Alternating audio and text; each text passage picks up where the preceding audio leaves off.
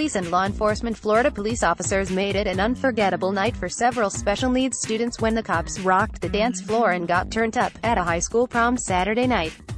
Boynton Beach police officers attended the prom with several students at John I Leonard High School in Greenacres, Florida. Scott Harris, a retired officer of the Boynton Beach Police Department, told WPTV he wanted to give the students the high school experience they deserve. Came up with this idea of having these students come to the prom since they wouldn't have the opportunity if we didn't take the chance and bring them here. Harris said, "My wife is a teacher at John I Leonard and teaches these students." Boynton Beach police officers attended prom with several John I Leonard High students on Saturday.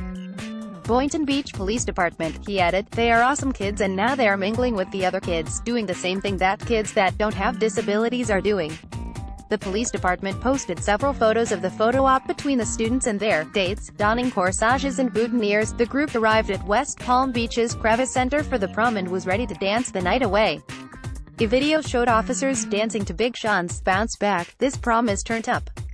As much as tonight means to these students, it means the world to us to be able to escort them to their prom.